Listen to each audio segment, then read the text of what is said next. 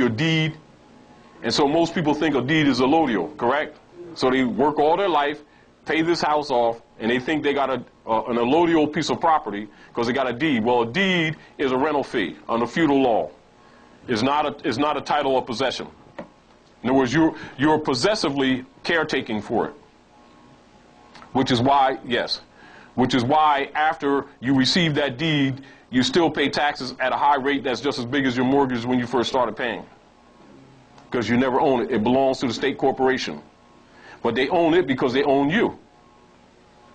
You see how simple that is?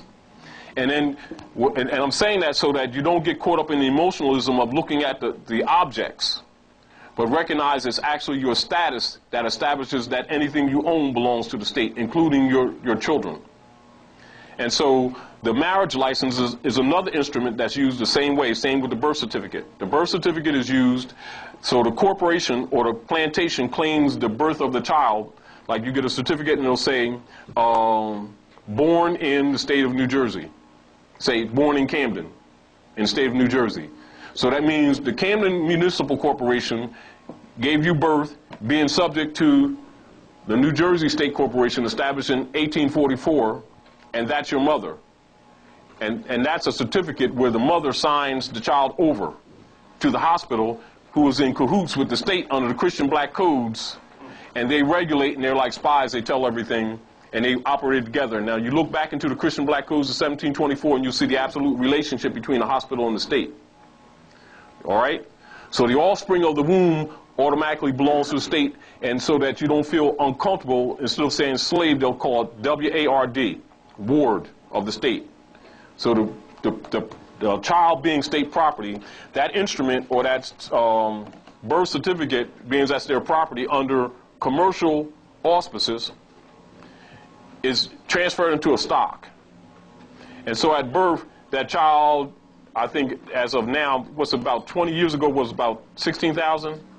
So about now it's probably $30-some-odd thousand, or representative 35,000 units, that when the child is born and that certificate is put on them, that burden is already put on that child. So what they do, they borrow against it, project it on the tax that they expect to get from that thing during its life cycle. All right? So last I was reading, it was $630,000. $630,000 now? $30,000. Yeah, just that's because it accelerated exponentially. And they have on the birth certificate mother or other informant. Yes, yeah. They will form it. Yes, and they're agents. And also when those things, and remember, don't take offense. From a political perspective, they're listed as it. They're not listed as people.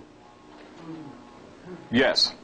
Negroes, blacks, and colored are listed in government and in military as it. And also if they are neutralized in a war or conflict, they're listed as advisors. So if you see in any conflict where a certain amount of persons are neutralized and they say so many advisors died, they're Asiatics, of Asiatic African birth. They're not listed as citizens.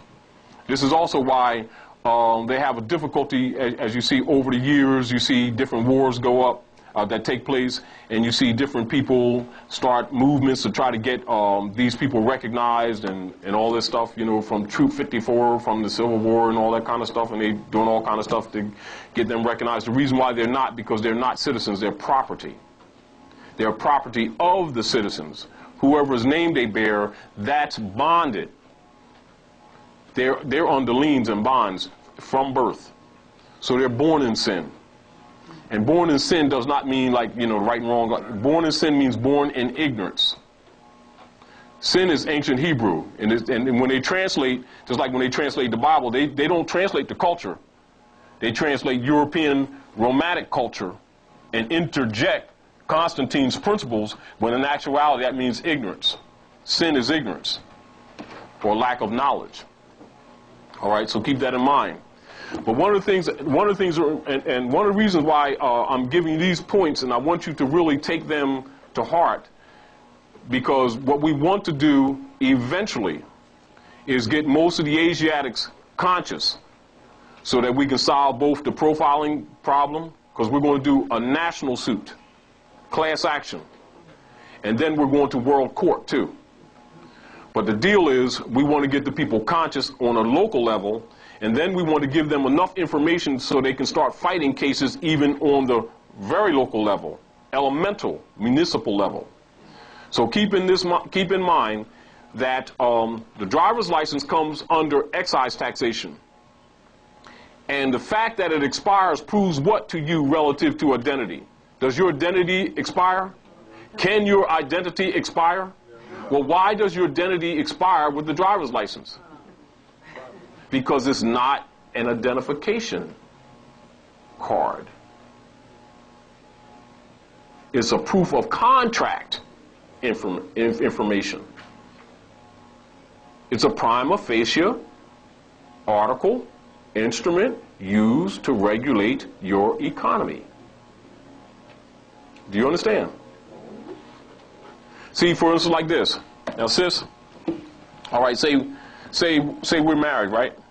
And you're our children. And we're struggling to try to make it do our thing, right? They regulate what you produce. How? Because they already know that you don't really have money. Because it's all bookkeeping. So they got all the records on you, and the IRS is a private corporation of 12 sections. It's 12 corporations in sections that are operating for the European corporate slaveholders, translated from the plantations to the corporations. It is not the government of the United States Republic. Don't confuse that. It's private corporations who are bill collectors for Congress people and other people who have investments in chattel property. Many which have been received by primogeniture. That means the principle of slavery was passed down to generations. So you inherit that no different than you inherit real estate. And they come under the same principles. So you must understand this is not opinion, it's law. And by you not knowing this is how a lot of our people in the small communities are always taken advantage of, and they call it prejudice. But prejudice is put out there for you to divert the attention from what's really happening to you. You know, so like if somebody stole the factory that you're supposed to get from your mother, they start an organization for the National Association of Colored People's cookie stealing things, so you don't steal as many cookies that they did last year, and you call it progress. And you say, well, why would they even help us and then give us some contributions and stuff like that, some 501c3 tax benefits so that we can do this organization that actually condemns them? It's because they're diverting you from the big load. Because they already know it's against the divine laws of nature, and that the nature of the being is to rebel. It's against nature. So if they give you something to divert your energies makes an agreement ethereally with the atmosphere.